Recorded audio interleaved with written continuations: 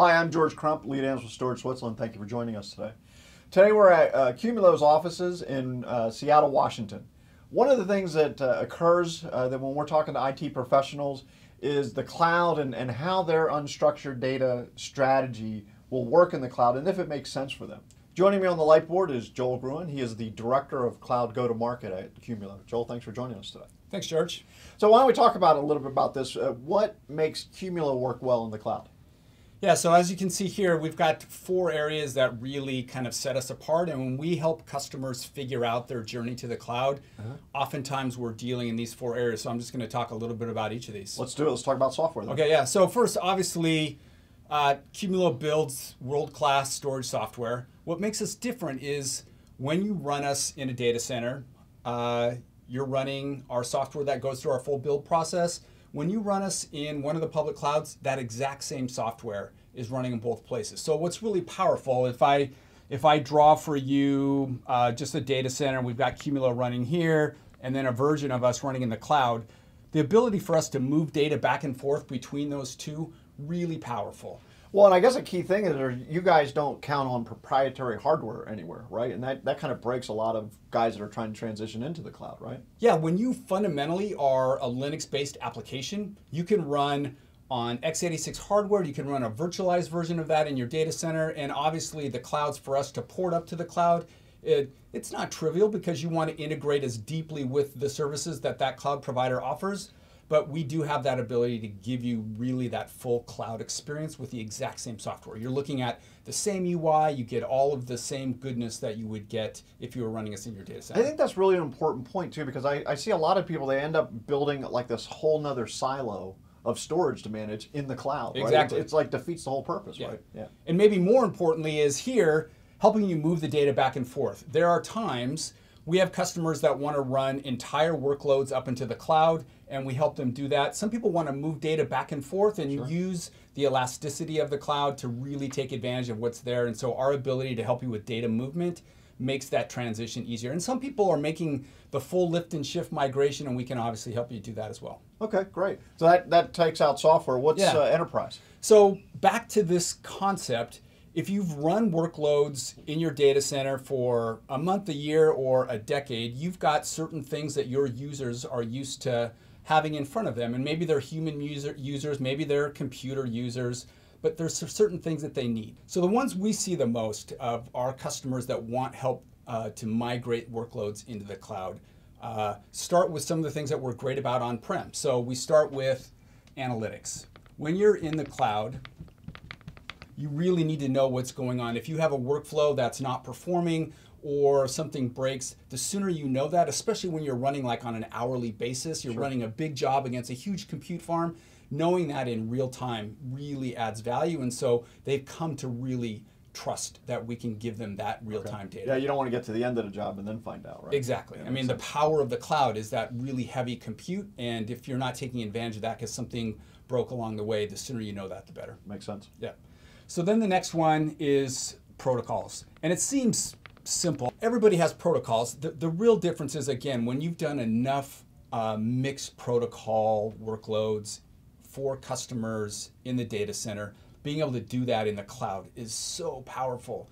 Honestly, most of the offerings that you see in the public cloud today, whether it's the native one provided by the cloud service provider or the other third parties that are up there, usually are single protocol offerings. Right. And so our ability to have things like RFC 2307, where you can write it over Windows and read it over Linux and keep all of the permissions and all of that craziness that we've built up over time and just automatically get that for free in the cloud becomes really, really powerful. I would also think it would make the transition easier, okay? Because it's just not one more thing that you have to change, right? Yeah, think about just taking your app as is, moving it up into the cloud, and it just works. Right. Yeah. That's one of the really powerful things. Makes sense. Yeah.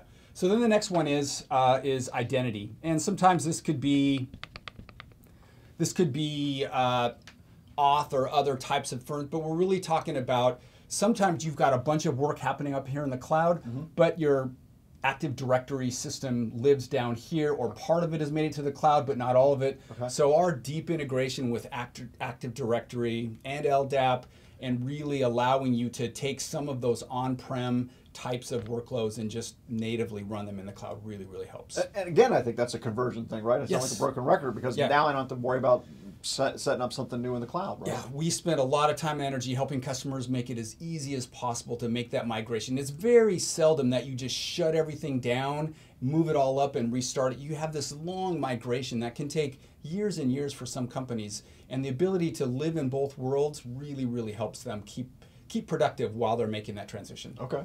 So Joel, we've talked about software and enterprise capabilities. Let's talk about scale in the cloud. How's that work?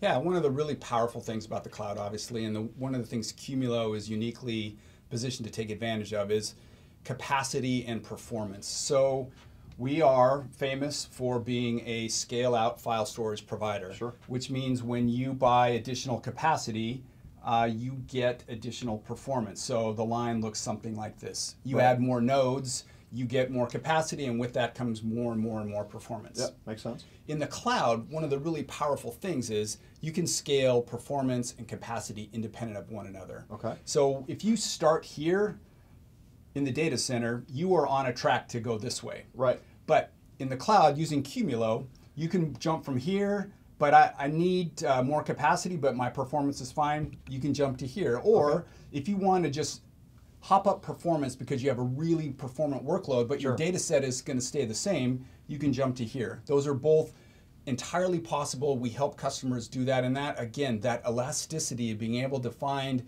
the infrastructure to match your workload, really, really powerful. That's really interesting, because like we talked earlier about processing jobs and things like that. If it's a job where you just need to get something done really quick, you could just throw a bunch of processors at it and get the job done fast, right? Yeah, HPC types of work, whether that be in media and entertainment or one of the other industries where we have lots of customers, sometimes the more compute you can throw at something, the faster you can get it done. It really, really helps. And so you start climbing this curve and you end up getting stuff done in hours instead of days. Wow, that's really cool. Yeah. All right, so I think the big one here is keeping all this easy and relatively simple to manage, right? Because all this stuff is growing, but IT staffs aren't. So how do you guys make this easy for people? Yeah, so we do a couple of things. So one is just, if you've ever seen our UI, we make it really, really straightforward for people. We give people all kinds of tools in the cloud as well, from Terraform scripts and other ways to just automatically deploy. We've had customers discover Qumulo, identify the problem, and have file storage up and running in less than 2 minutes, which is just unheard of in the on-prem world. Again, the power of the cloud is that ability to just go really fast, solve a problem. And so our ease of use, just dealing with Qumulo as a company, we make it really easy for customers to figure out what they need to move, how they want to move it, and get as productive as they can in the cloud as soon as they can. And I would also think that analytics that you guys have really had built in, I think since we started covering you, that's got to pay off big time in the cloud too, right? Absolutely. And one of the things that you don't see is, if you've seen our UI, you see lots of analytics, but all of those are available via the APIs as well. Okay. So you can entirely hook us up into your existing systems and just have Qumulo report and give you visibility in a way that works best for you. Lots of times people in the cloud don't ever see our UI. Wow. They build it, they use it, they monitor it, all of that stuff just done with API calls. And again, one of those things that sets us apart. Okay, that makes a lot of sense. So, Joel, before we wrap up here, why don't you tell us a little bit, some detail on Qumulo and what this guy is? Yeah, so this is the Crump. He is our mascot. He has been around since the early days. Okay. He has lived in a fairly vanilla state like this, or you could see him dressed in a variety of different outfits to suit the occasion. He does stay remarkably still. Yeah, he's very disciplined. Yeah. He is there to make sure that we stay focused on the customer. Okay. So he keeps us pointed at true north, which is making sure we're delighting our customers. And we had mentioned you guys have been around for a little while. Why don't you talk a little bit about Qumulo itself? Yeah, so we're in our 7th year, and we're growing really fast right now. We've got hundreds of customers, and we are deep into this stage in unstructured data where the on-premise world and the cloud world start to come together, and we love helping customers figure out what works best for them And for those that are ready to move up for whatever reason, we love to help them be successful in that journey. Yeah, that makes sense. You know, it's funny. I've been in this long time. When I first started in the industry, it was all about databases and things like that. And now it's all about unstructured data. So It is about unstructured data. Yeah. It's a good place to be. You guys are in the right market. Yeah. So I'm George Crump, lead analyst for Storage Switzerland. Thank you for joining us today.